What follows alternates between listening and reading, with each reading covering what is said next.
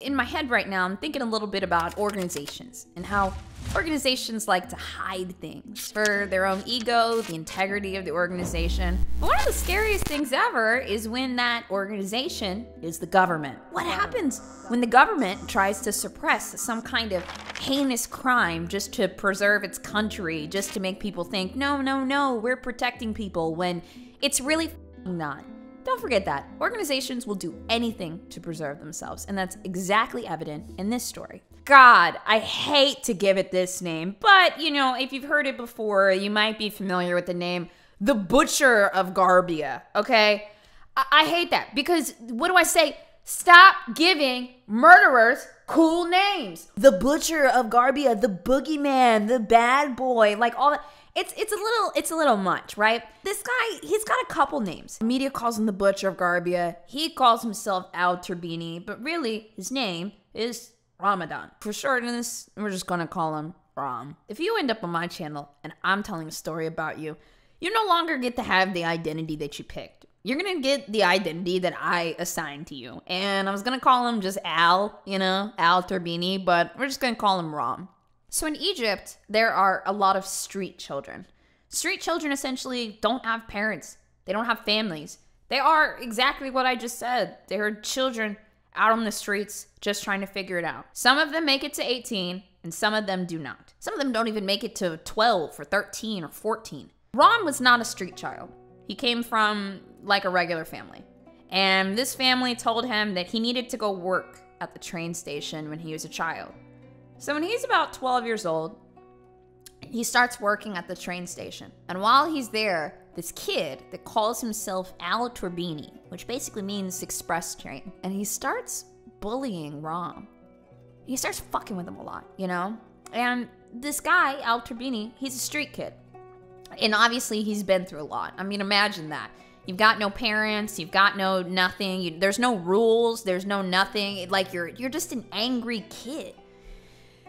And he's a little bit older than Ram. He's probably about 15 or 16, and Ram is like 12, and they're just working this job. And every day, Al Turbini comes up, and he's just talking mad shit to him. Taking his money, beating him up, whatever the fuck he does. Over time, the abuse starts to escalate between Ram and Al Turbini.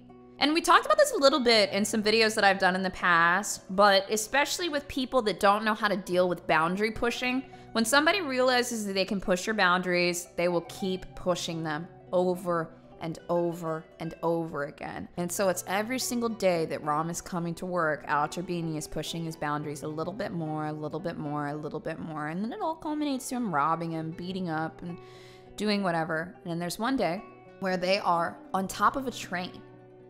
The top of the express train. I'm gonna just give you guys a sexual assault warning here. And Al Turbini rapes him. He tries to stand up for himself, and he rapes him. And this is a street kid. He's like 16 or 17 years old.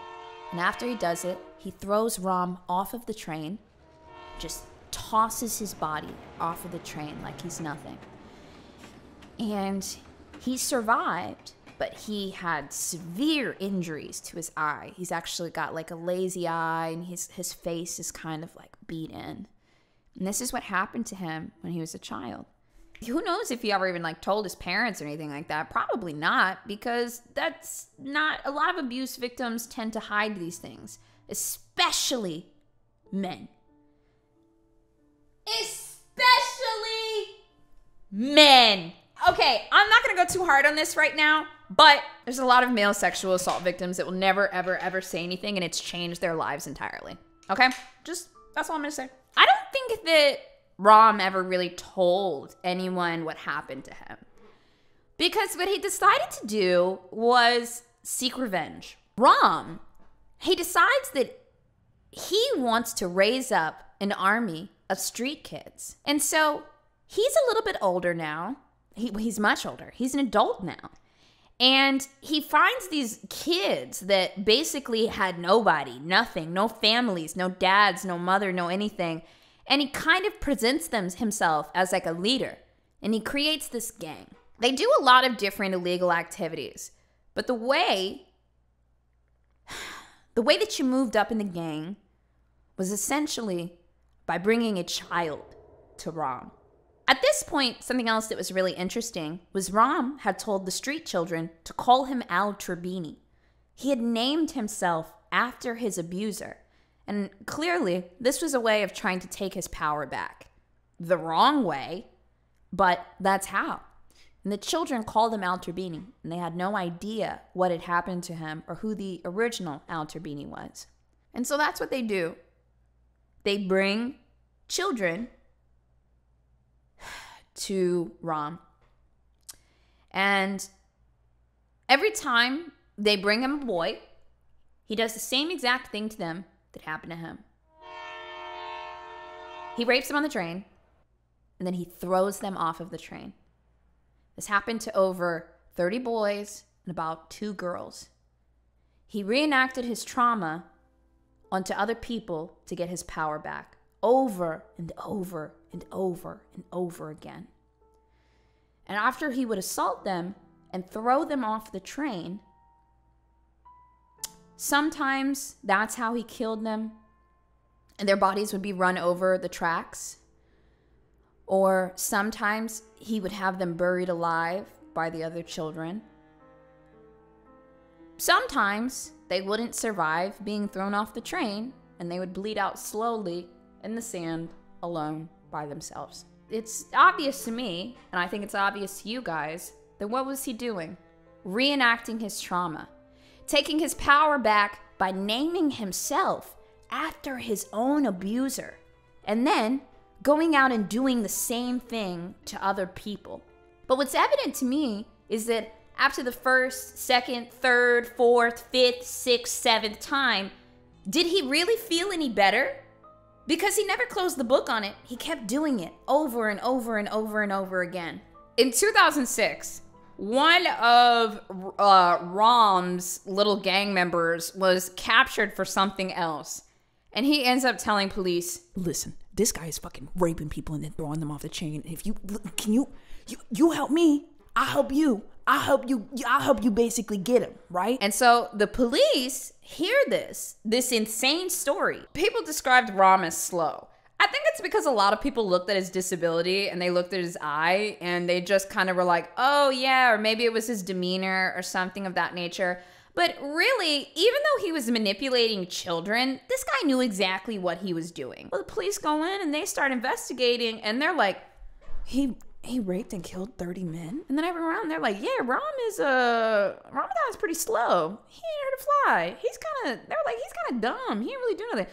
So the police are like, yeah, he looks dumb. And this is a pretty fucked up story. We're just gonna act like it didn't happen. Well, Ram gets investigated a little bit and he finds out exactly who told on him. And this boy is terrified. Like I said, he would bring in these street kids. They had no family. They had no anything. They had no community. The reason that they were even here is because this was their community. This gang was their community. It was their protection. And now this gang is looking for this boy. And he knows it. And it's not long before they find him. Ram does exactly to him what was done to him, what was done to all the boys that were brought before. And I'm sure that when they caught this boy, it was 10 times worse than anything he had ever done. So after this, he's actually able to get away with his crimes for a little bit. And this is what I was saying about organizations that cover things up. It is so scandalous. So scandalous for the Egyptian government.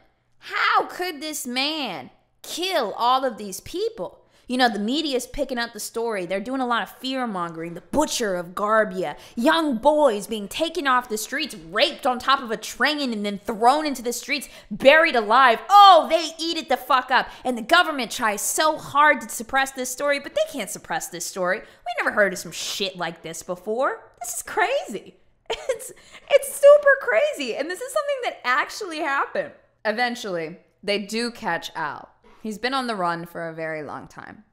And the prosecutors question him, and he says that he was possessed by a female spirit, and he couldn't control it. That's his excuse. That's what he comes up with. So maybe they were right. Maybe he wasn't the brightest, crown in the box. Maybe he just wasn't a very smart. I don't fucking know.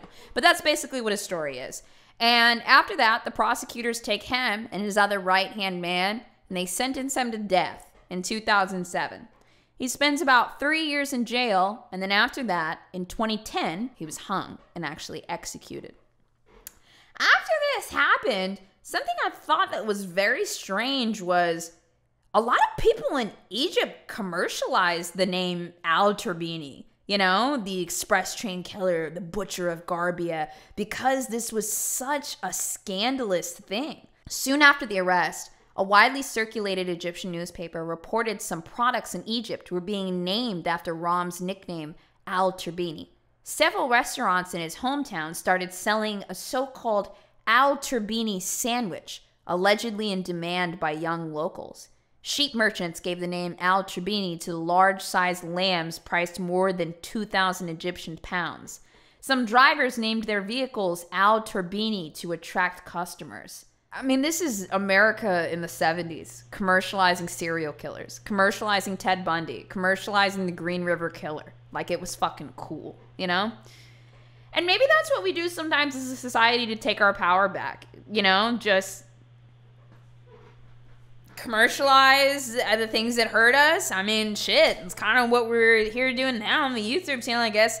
Just less fucking gross than naming a sheep Al-Turbini because it's a fat sheep and you want to sell it.